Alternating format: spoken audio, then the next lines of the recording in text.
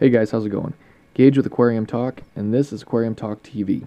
Today's episode, I'm going to tell you guys about the anemone that I have here. I did a video a while back on this channel. It's actually called How to Care for and Host Your Anemone. And in that video, I discussed, exactly that, how you take care of the anemone, what the anemone needs, and how to get your clownfish to host it. This video is actually going to be on propagation of the anemone. I'm going to give you guys some tips on that, and also the splitting, the natural dividing of the anemone. So this right here is my rose bubble tip anemone. It's actually become two. Get out of the way, guys. Sorry, my fish are very friendly. Every time somebody's around the tank, they think that they're going to get food, and they just swarm. So if you can tell, there's actually two anemones here. If my purple tang would move, get out of the way. There's two anemones here. It was just one, and it was probably roughly the size of that rainbow chalice there. Kind of hard to see all the colors in it. Camera doesn't really pick up on all the colors, so some of my corals look kind of dull, and they're not. But anyways, it was about the size of that chalice, and then I came home one day and I noticed that it split into two. So, I kind of figured that was going on. So to test the theory, I actually have a large pair of metal tweezers, which I use to, sometimes I'll feed the fish with it. These guys, actually, I can feed them by hand now. It's kind of neat. But I was using it to feed the anemone when it was in a different area, and I couldn't reach it as well. So I actually put the tongs down in there, and I touched the tentacles, and they retracted, and I could clearly see that there were two anemones, so it did indeed split. So why do they do that? Well, that's nature's way of the anemone reproducing. That's how the anemone reproduces. Now, propagation-wise, it's always best to let nature take its course. Obviously, there's no trauma caused to the animal, so it's more than likely going to survive.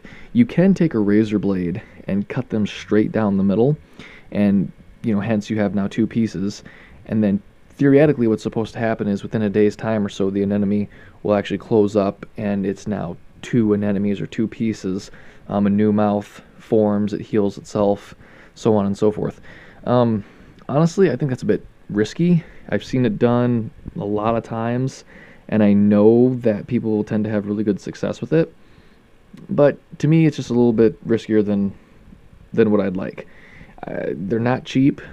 This anemone is probably $80 if you were to go out and buy it somewhere, $60 to $80. The pink ones I know are more expensive than the greens. So how do we get them to split?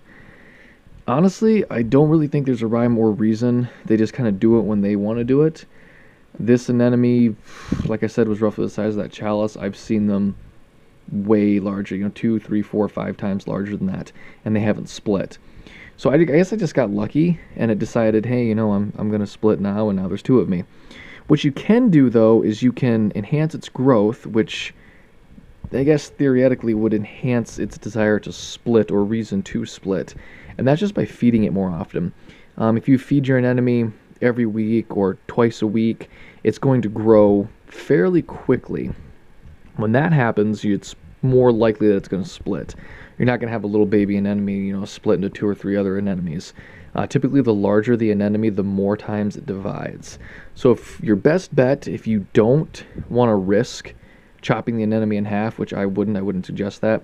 Your best bet is to just go ahead and feed the anemone as often as you can. Feed it a mixed diet. I feed mine shrimp, silver sides, brine shrimp, mysis shrimp, stuff like that.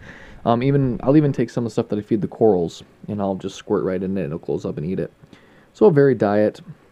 But yeah, so basically, guys, that's it. That's all I wanted to show you. It's really all I have to say about it. There's, I don't think anybody really knows why an anemone does it or when they're going to do it. They just kind of pick and choose their time.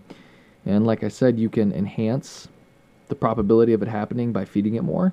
And the larger that it gets, the more likely I would say that it's going to divide. So if you guys have any questions or comments, let me know, and I'll try and answer them the best that I can. Thanks, guys. God bless. Bye.